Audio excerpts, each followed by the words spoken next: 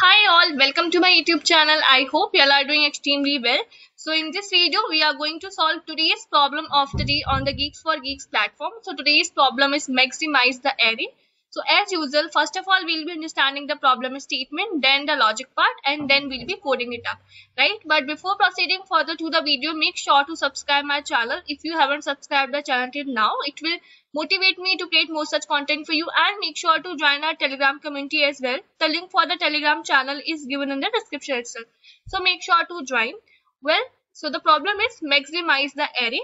Okay, so the problem statement says given two integer arrays, array1 and array2 of size n, use the greatest elements from the given arrays to create a new array of size n such that it consists of only unique elements and sum of all its element is going to be maximum, right? Now the created element should contain the elements of array 2 followed by elements of array 1 in order of their appearance. So first of all, what they have mentioned now in the question, that we have to give priority to the elements of array 2. So the created element should contain the elements of array 2 followed by the elements of array 1 in the order of their appearance. So that's what this statement means. So what we have to achieve here is we have to create a new array of the size n itself such that it should be consisting of only unique elements and sum of all its elements should be maximum. So let's understand the same with the help of an example. So let's say here we are having this example, n equal to 5 we do have, and these are the arrays elements 7 4 8 0 1 9 7 2 3 6. Okay, so you can see what we are getting here is what is the size of the array 1 and array 2, that is 5. So we have to create another array, a new array that is satisfying the criteria given in the question, right? So what we are getting, our new array, our output is what, 97648. So you can say first priority we'll give to the array 2 elements, right? First of all we need them. So 9 7 6, these are the largest elements that we can fetch from this array 2, 9 7 6. And here these 2 3, they are small when compared, 3 elements we have already taken from array 2 now. So now this we can take only 2 elements, right?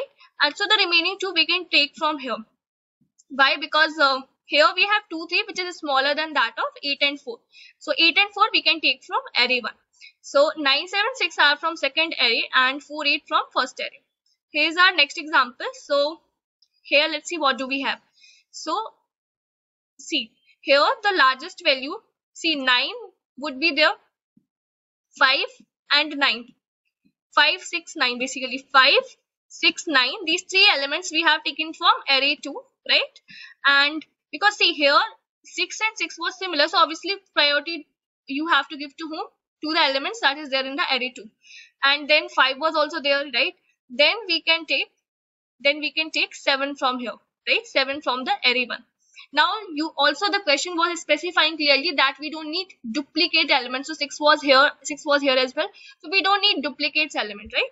So here what we do have an explanation as well, that 5 6 9 are from second array and 7 from the first array. So whatever task is, we have to complete the function maximize array, which is taking the array arr1 arr2 and n as input parameters, and we have to return the desired array of integers. So they have mentioned the expected time complexity as well as the auxiliary space, right? So let's understand the logic part for solving this particular problem, right? So let's say this is the test case provided to us. So this is the n, this is the n value, this is n value, this is arr1 and this is arr2. So first of all what we'll be doing, we'll be taking another array, let's call it as arr3, and we'll be storing all the elements of arr1 and arr2 to arr3, right? So first of all, to whom we have to give the priority, to the array elements that are there in the array 2, right? So the elements that are there in the array 2. So first of all we'll be storing all these elements 2 0 6 8 9 2 6 in arr3, then the remaining one. So 8 8 4 3 1 4 9. Let me mark the index as well, 0 1 2 3 4 5 6 7 8 9 10 11 12 13. right? So we can take the size of this array ARR3 as 2 cross n. Okay, so we are having 14 elements here. Now what we'll be doing is, so we need top n elements, right? We need top n elements so that we can make our sum maximum, right? The new array that we're going to form for that one. So what we'll be doing now? Any guesses? Like, can you think what we can do here? So what we can do is, after forming this, we can sort our array, right? Sort our array ARR3 in the descending order. So after sorting, what you are going to have? So 9 is the largest value here, right? 9. So first 9 values will be there. Let me cross them. Then 8, 8, 8, 8, 8, 8. So we have taken all the 8 values. Then the next one is 6, 1, 2. Okay. Then 6 has been taken. Then 4, 1, 2. 4 we have taken. Then we need what? Then is 3 is there. Okay. Then 2. So we have 2, 2. So we have to write 2, 2. Then 1. And then this 0. So let's count the element now. 1, 2, 3, 4, 5, 6, 7, 8, 9, 10, 11, 12, 13, 14. Yeah. So this is our sorted array in the descending order. Now we need, out of this sorted array, only like n elements we need, right? We need n elements only. Also these n elements should be unique. There should be unique elements. So what we'll be doing? So for that we'll be using a set data structure. So let's say we have taken a set data structure and like we are calling it by name S, right? So what we are going to do now, in this value S we are going to add, in this set we are going to add, let's call it a set. Okay, in this set what we are going to add, we are going to these elements till the time the size of set is not equal to that of n, because we need n values only. First of all we'll be adding 9, right? Now this 9 won't be considered because this is duplicate. Then we adding 8. Now these values won't be considered because they are duplicate. Then 6 will be added, right? Then 4 will be added. Then 3 will be added. Then 2 will be added. Then 1 will be added. 1, 2, 3, 4, 5, 6, 7. Now the size of set is 7. So we'll our loop will stop right there. So these are the elements that we are having now. Okay. Now what the question does expect from us, that we have to print the output in the same order, that like in the same order the values are occurring, right? The values are occurring first in the array 2, then array 1. So this is what is expected from us. So for this what we can do is, we'll be taking a for loop for int element in, first of all in array 2 we have to check, right? So in array 2, so what we'll be doing is, and as you know that we have to return an array list. So let's call our array list as result. So result is the array list that we are having. To this what we are going to do is, so we can check that the element on which we are currently in array 2, if that is present in our set, if that is present in our set, it means it is a part of top n elements that we need, right? So first of all, if you will check here, this is array 2. So 2 is the part, right? 2 is there in the set. Yes, it is. So we are going to take 2, and also we are going to remove this. We are going to remove this 2 from our set. Why so? Because maybe a possibility that this 2 is occurring in the, like 2 is occurring further in the array 2, right? Because you can see it is occurring here as well. So to avoid duplicacy, we are deleting this value 2 from the set, because we have already taken the, and we don't need duplicate values. Okay, so I hope that is clear. Then 0 is not in the set. Then 6 is in the set, so we are going to take 6. We are going to add basically 6 in the result. So these are the values that we are adding to our array list result. Then 8 is there, right? So we are going to take 8 as well. Then 9 is there, we are going to take it. And 2 we have, like 2 is not going to be considered because now we have already deleted 2. So 2 is not present in the set now.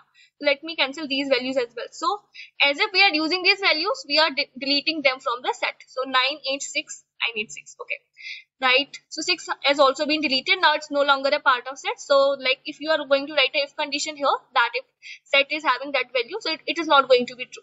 Okay, so we have considered, we have traversed through all the elements of array 2. Now we will be checking for array 1. Okay, so now here if you will check, 8 is not there in the set. We have already removed, right? This is not there. 4 is there in the set. So use it. Remove it here from the set. Then 3. Yes, 3 is there. Use it and remove from the set. Then we'll be checking for 1. 1 is there in the set. Use it, remove it. Then 4 4 is now no longer in the set and 9 is also, right? So this will be our output. In this sequence, we have to print the value. So 2, 6, 8, 9, 4, 3, 1. 1, 2, 3, 4, 5, 6, 7. So these are the top n values that we have got for our new array, right? For our new array list, right? So I hope the problem statement was clear for you. I hope the logic part is also clear. Like, it is almost implementation based thing, right? So if you are clear with the logic, you can simply implement it by yourself. But even for making it explanatory for you, let's have a look on the code part as well. So let's see. So here you can see we have taken an array list that we have to return, right? Because our function is expecting an array list to be returned. Then we have taken a set, right? So that's what it is. Then here's our set, right? And there it is our auxiliary array, ARR3, that is having the size n cross 2, right? So now what we are doing is, first of all, we are storing the elements of ARR2 in ARR3 and then the elements of ARR1 in ARR3, right? So this I already explained to you. Next, what we have to do is, so we'll be sorting the elements of ARR3 in descending order, right? So after sorting, we need, right, n values. We need n values only, top n values. So for this, what we are doing is, we are going through all the elements that are there in ARR3 and we are adding this to our set. And we will continue with this process till the time set size is not equal to n, right? If this condition became true, that if set dot size equal to n, so we'll be simply breaking the loop, right? Now we have to maintain, we got the elements, the top n elements that we need. We have got them, but the thing is, we want them in a sequential order, the way they have occurred in the ARR2, then in the ARR1. So for that, what we are doing is that we are going through the elements in ARR2 first, and then we are checking that if our set contain that particular element, so we have to add that element in our result. And also, to avoid duplicacy, we are removing this from our set, because next time this condition should not be true if any duplicate element occurs, right? The same thing we are doing here for ARR1, that we are doing above, right? And at the last, we are simply returning result, right? So I hope the code part is also clear for you, right? I have provided the code in the description for your reference, so you can do have a look there as well. So thank you so much for watching this video, guys. Don't forget to share and subscribe my channel. Thank you everyone for watching. Bye bye.